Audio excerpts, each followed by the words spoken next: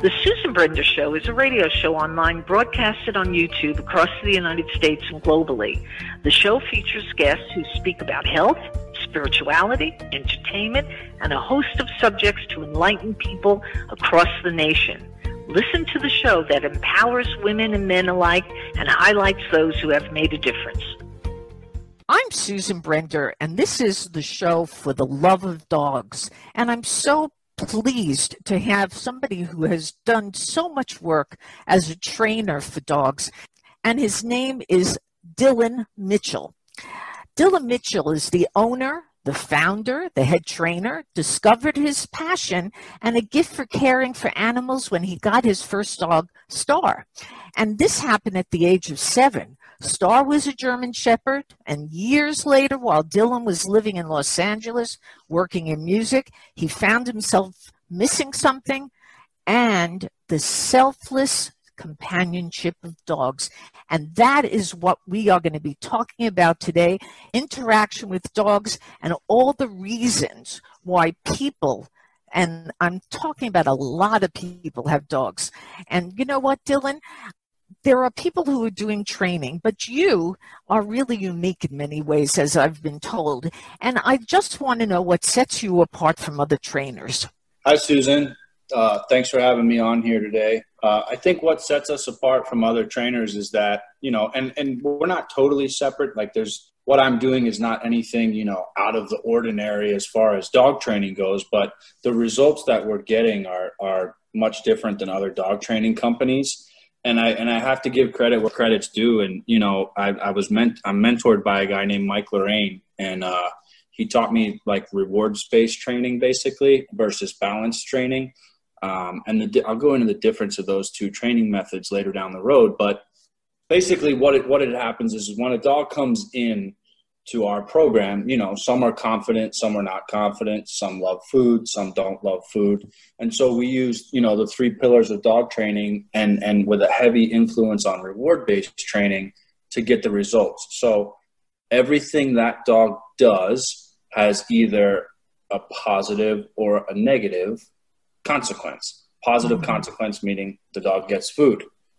Negative consequence means the dog gets some form of positive punishment, which is something that the dog does not like. Negative punishment is withholding something that the dog likes. So we use, negative and positive and operant and classical conditioning through rewards-based training. Yeah. Dillon, you're an entrepreneur, and dog training has been proven, I guess, and I'm making an assumption here, that it's proven to be very lucrative.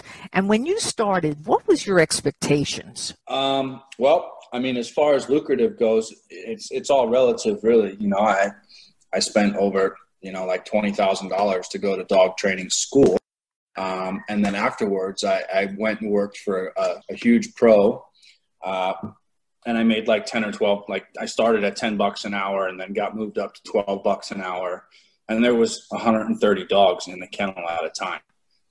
So I started from nothing and I built this from nothing. And, I'm very, very grateful to be exactly where I am now. We do charge, like $1,200 a week for our board and train. Fantastic. That is really incredible because, so many people really love their animals, and when somebody like yourself takes care of them and teaches them all different ways in which they could be really a good support animal, if you will, that's fantastic. Now let's talk about Gunner. He was a very energetic German Shepherd who entered your life, and he worked with multiple trainers in the Los Angeles area for 3 years to build a strong foundation of obedience and protection. Now, Dillon found that training dogs was his calling in life. When you say calling in life, Dillon, what do you mean by that? So I was working in Los Angeles, and I was working in the entertainment field doing creative direction and artist management. And I've always been a dog person. I've always had dogs, but I didn't have a dog of my own.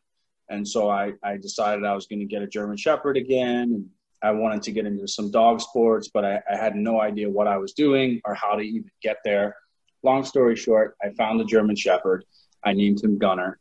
And we began training to compete in a sport called Schützen, which is now called IGP.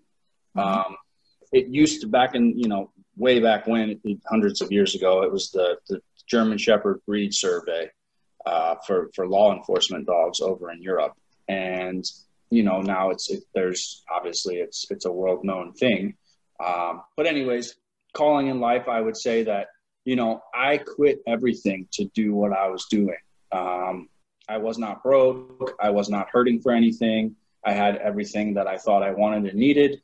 And I decided to walk away from it all and go to a dog trainer school of all things. Wow. So, Yeah. that's the truth.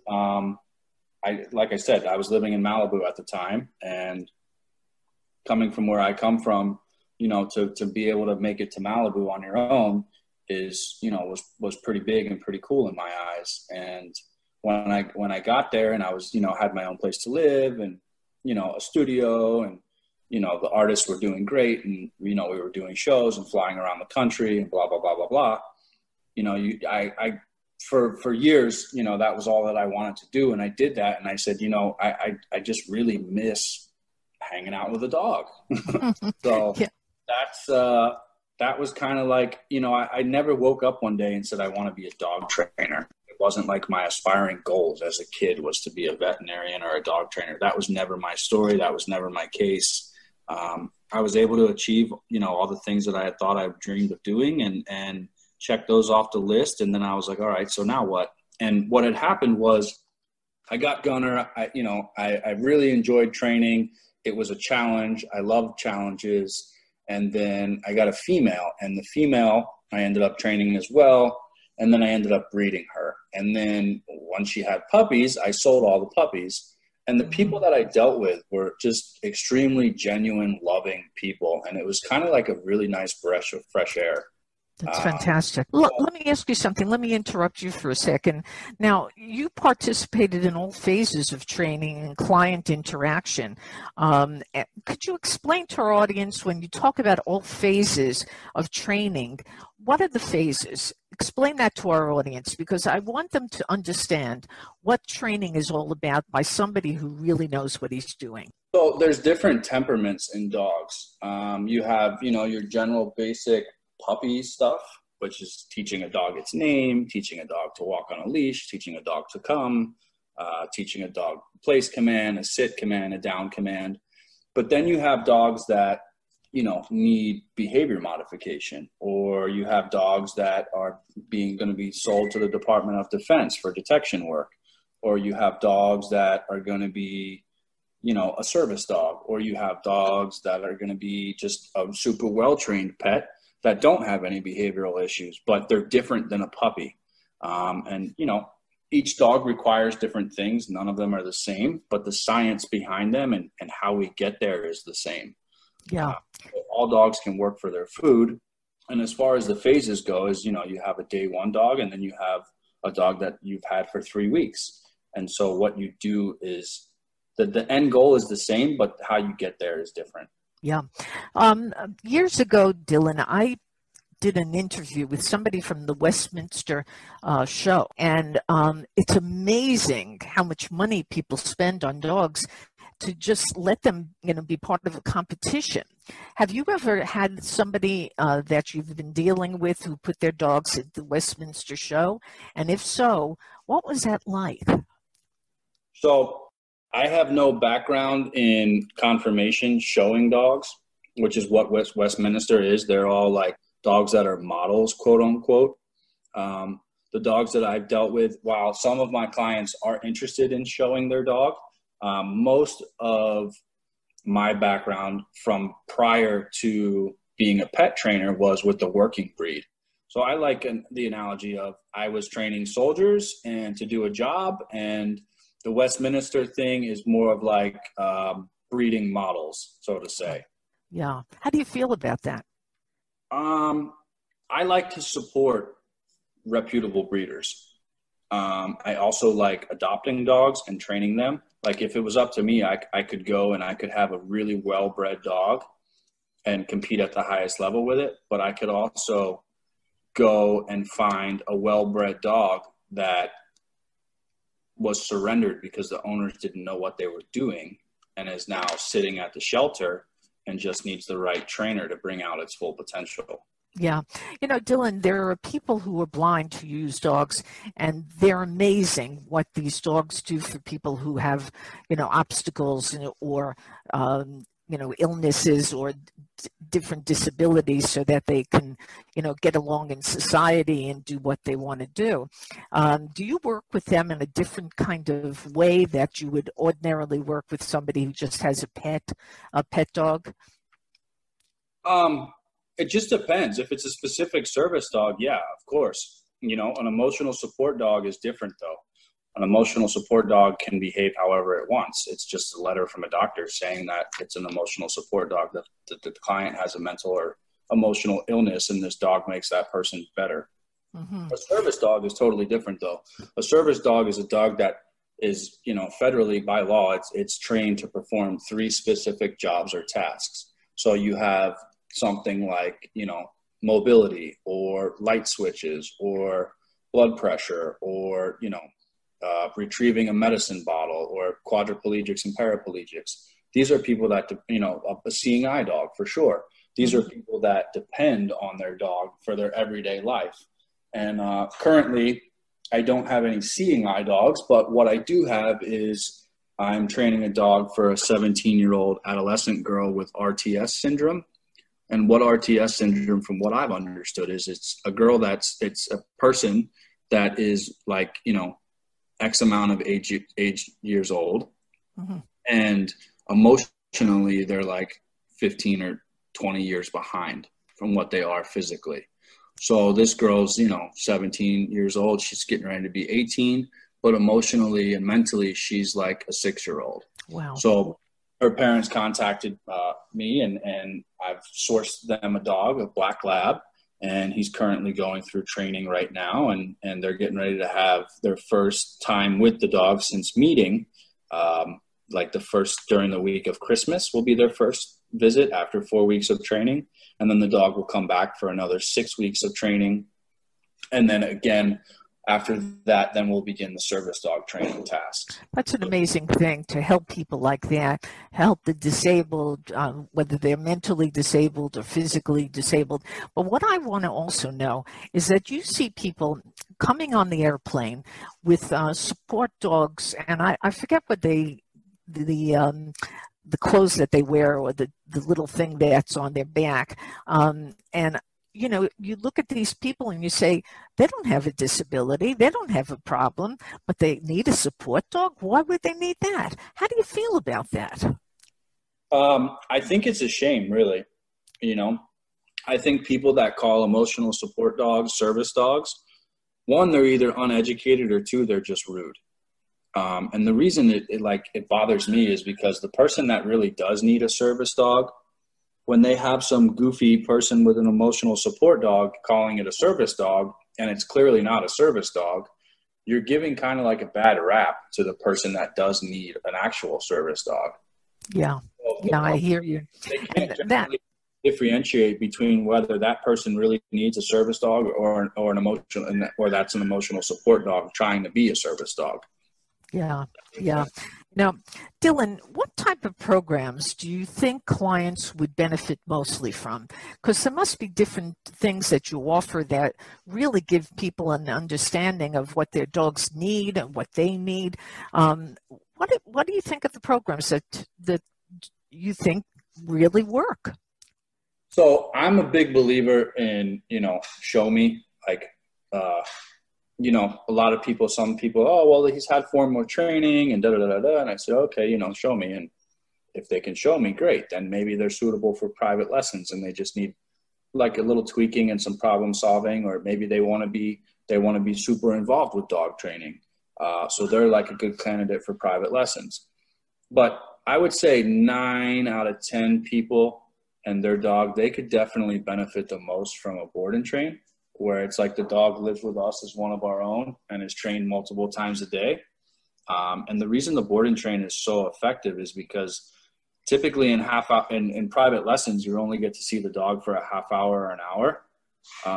And then in the board and train, you're able to access the dog as much as you need to. So as when the dog's ready to train, you have it right there. You're able to train it. And those time periods, they start at 2 weeks and they go up until 6, 7, 8 weeks old. Dogs that are severely aggressive or like severely scared and skittish, they require a more 6 to 8 week program. The general obedience training on like a normal puppy or a normal dog, a confident one that likes food and is food motivated, that's more of a 2 to 3 week program. Mm-hmm. Now, interestingly enough, when dogs go to nursing homes or they go to assisted living homes, the people, they just come alive. Sometimes they have Alzheimer's or dementia. And of course, you see them sitting in chairs with their head down and sad and all of those other things that kind of contribute to their dementia or to their Alzheimer's. But when you bring a dog in, then it all changes. Explain that to me. Have you experienced working in nursing homes or bringing your dogs to these kinds of facilities? So I personally have not. I do have a couple clients that have achieved their canine good citizen and are working towards having their dog become a therapy dog, if that makes sense. And a therapy dog is what a dog that is allowed to go into a nursing home and hospitals and stuff like that.